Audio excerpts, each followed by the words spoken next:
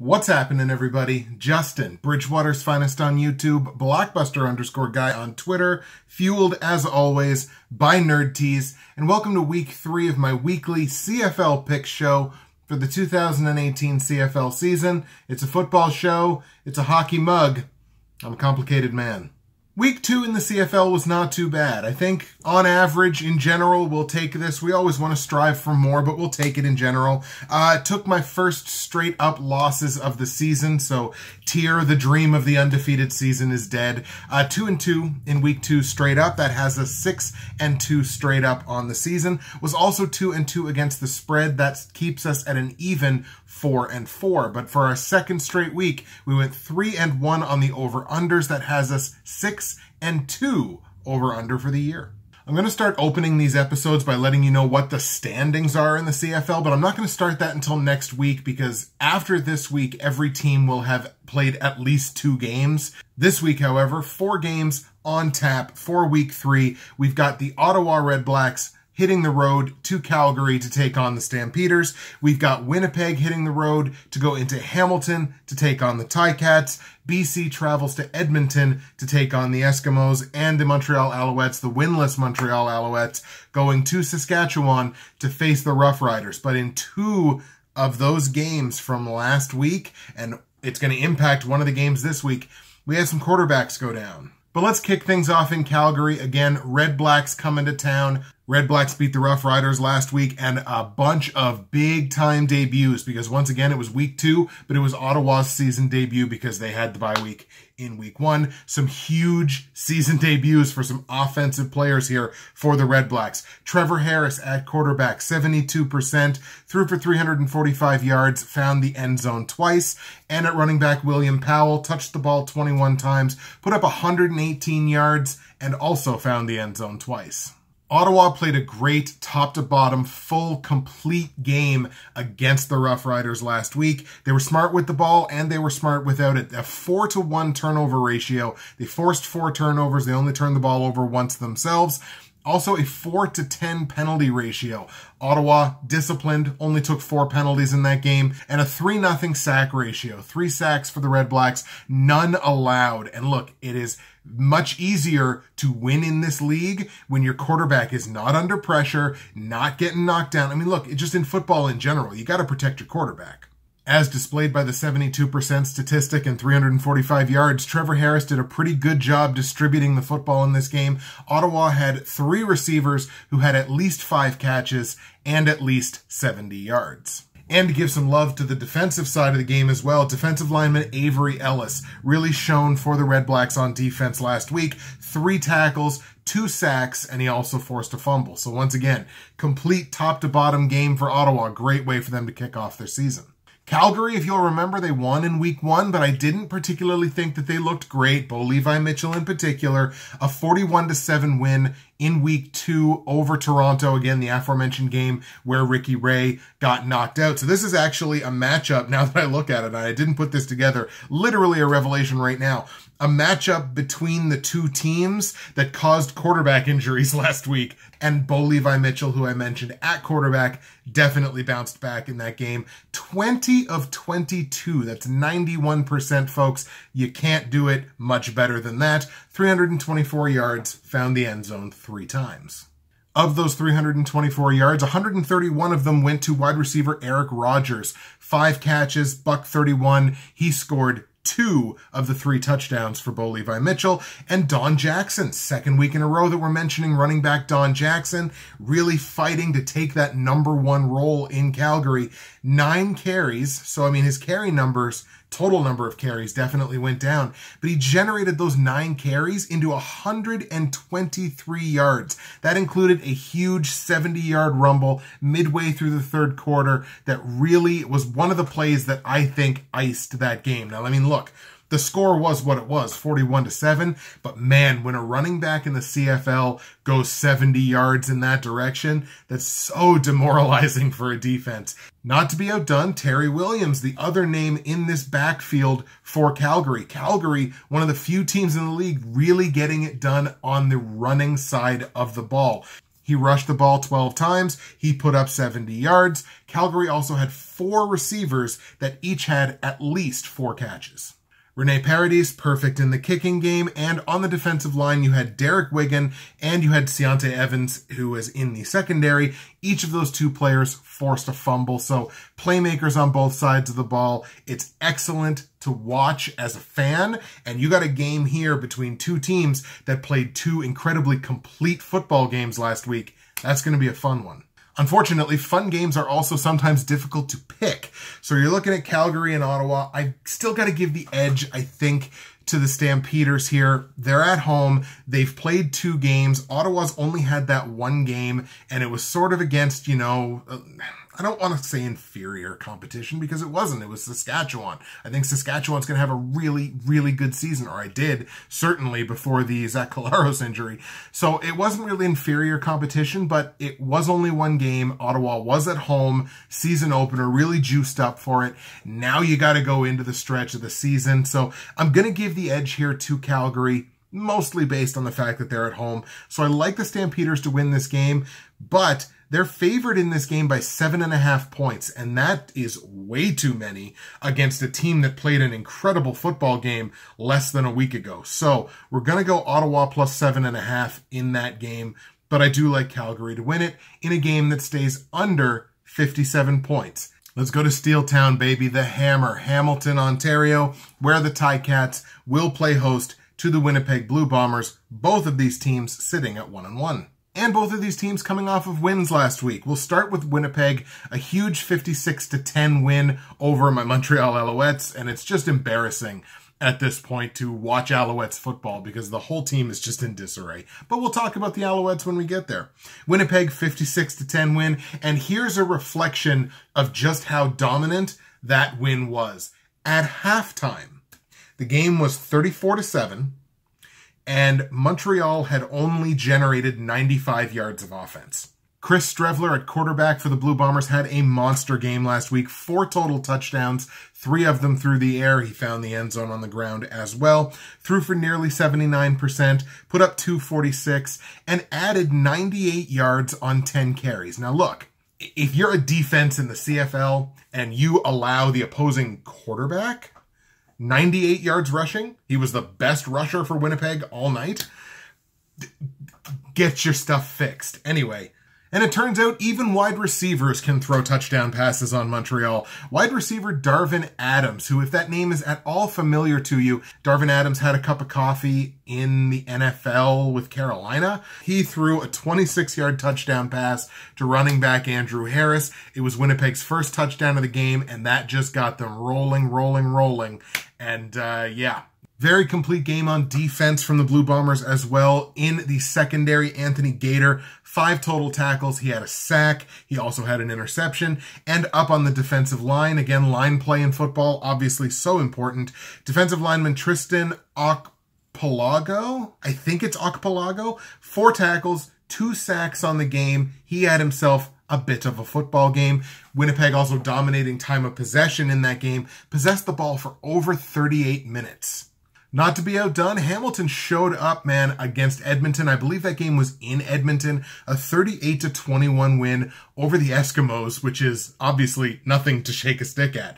Jeremiah Masoli at quarterback, now back-to-back 300-yard games for Masoli, and I know that's just going to make Chris Carter be like, I have to keep mentioning Chris Carter because he, again, part of the only reason he's gotten into watching the CFL this year is to watch Johnny Manziel, and he's not going to see much Johnny Manziel if Jeremiah Masoli keeps putting up 300-yard games.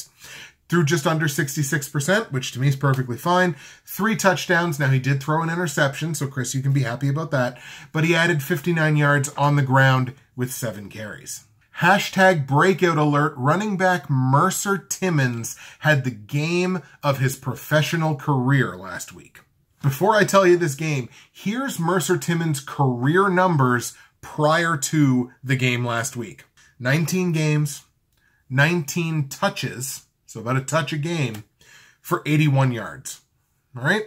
17 carries, 133 yards, and 2 touchdowns. His first 2 touchdowns as a pro in the CFL. Hamilton, if you remember from the Week 1 game, had 2 different receivers go for 100 yards or more. In this game, they had 2 different receivers go for 100 yards or more. And it was 2 different receivers from the receivers that did it in week 1. So they've had 4 100-yard receivers already this season. Brandon Banks, 6 catches for $117 and a score, as well as Luke Tasker caught the ball 5 times, turned it into 103 yards. He found the end zone twice. Again, to shine some light, give some love to the defense, linebacker Harry Dean, starring on defense for the Tiger Cats. 8 total tackles. I believe one of them came on special teams. He also had a recovered fumble. Hamilton also possessed the ball for 35 minutes, just a little bit over 35 minutes. And I mentioned it last week. Time of possession, I think, probably is a bit of an overrated stat. But man, if you can possess the ball for 35 minutes, you got a great chance of winning a football game. Hamilton comes into this game as a 4-point favorite at home against Winnipeg. Total in this game is set at 56. Now, I realize that Winnipeg's numbers are tilted because they played Montreal. And I realize that Hamilton had a very good showing, good offensive showing last week, but it was against an Eskimos team that defensively, they're actually struggling quite a bit. They are up there among the worst scoring defenses in the CFL right now. So you got to realize that the numbers here are stilted in one particular direction or the other. I look from top to bottom and I think, which one of these teams do I legitimately think is a better football team? And for me, even though the game's in Hamilton, I just feel like Winnipeg's the better team. I'm going to give the edge to Winnipeg here on the road. I'm going to take the Blue Bombers in Hamilton to beat the Ticats. So obviously I love Winnipeg +4 against the spread because I like them to win the game outright.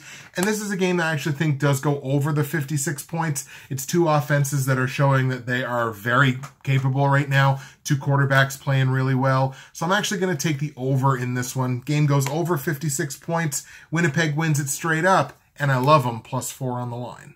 Before we move on to games 3 and 4, obviously, I will take the opportunity to pump Nerd Tea's tires. Today's blend is chocolate cake. It's the man, the myth, the legend. It's the great one. It's the Wayne Gretzky of Nerd Teas. It's chocolate cake. Look, you make yourself a cup of chocolate cake, or really any of the great chocolate blends that Nerd Teas has on their website. Your kitchen smells like a bakery. Like, it's incredible, and it's a cup of tea. Nerdteas.ca, promo code BWFinest. It's going to save you 15% at checkout. You're going to get free shipping on any order in Canada that's over $50. If you're in the United States watching this, first of all, thank you. Second of all, you're going to get a great conversion on the US dollar because all the prices on the website are in Canadian. The shipping is really affordable to the US. There's never been a better time to try yourself out some Nerd Teas or get some Nerd Teas for somebody you love. Why not? Let's go back to Edmonton now, where the Eskimos are going to be playing host to the BC Lions. BC coming off that 22-10 win over Montreal in week 1. They obviously were on the bye from last week. In that game, their quarterback, Jonathan Jennings, much maligned heading into the season. I even said it like he's got to protect the football. He did that pretty well against Montreal. Granted, it's against Montreal. 20 of 24 for 83% throwing. That's a fantastic game any way you slice it. He only put up 183 yards, so maybe there's some arm questions. He did find the end zone twice, did not throw an interception. Very important for the player that had the most interceptions in the league last year. Also added 57 yards rushing on 9 carries. He was actually BC's most effective running back. I say that, at least on the offense. Running back Chris Rainey on special teams had himself a heck of a game in the return game. 7 total returns between kickoffs and punts. 7 total returns. Put up 134 yards. That's almost, it's like 19 yards a return. On defense, obviously very familiar name, controlled that game. Solomon Elamimian, who I mentioned in the week 1 video. He had 7 tackles. And on the defensive line, Devon Coleman, 7 tackles. He also had 5 different players on the BC defense record a sack. It wasn't all sunshine and rainbows for BC in that game. Look, I'll be honest with you. In that game, they lost time of possession, which again, we can say what we can. They lost time of possession. They really lost the battle on all downs. Montreal was more effective in that game on basically first down, second down, and third down. They took 6 penalties on defense. but they won the game with opportunistic football. That was a winnable game for Montreal, and now you play a game that you won, but knew that you didn't play nearly as well as you could have. Then you hit your bye week. Now you got to go into Edmonton and play the Eskimos. Speaking of the Eskimos, obviously they're going to come off that 38-21 loss to Hamilton. Well, it was a bit of a slow night by comparison for Mike Riley. He only went 20 of 30. That's 67%. I shouldn't say only, but that was only 30 attempted passes, which is actually a relatively low number for somebody like Mike Riley. 286 yards, only found the end zone twice, and he did throw an interception, uncharacteristic interception for Mike Riley. Now, he did add a rushing touchdown, so I guess he kind of made up for the interception that he threw. Once again, Mike Riley with a rushing touchdown. CJ Gable, recognizable name in the league at running back, second straight quiet night for him, just 12 touches for 50 yards. And through 2 games, he's only touched the ball 26 times, only 13 touches a game, and it's 93 yards. That's low. That's a low number for CJ Gable, a player that has been dynamite and really good in this league for a number of years.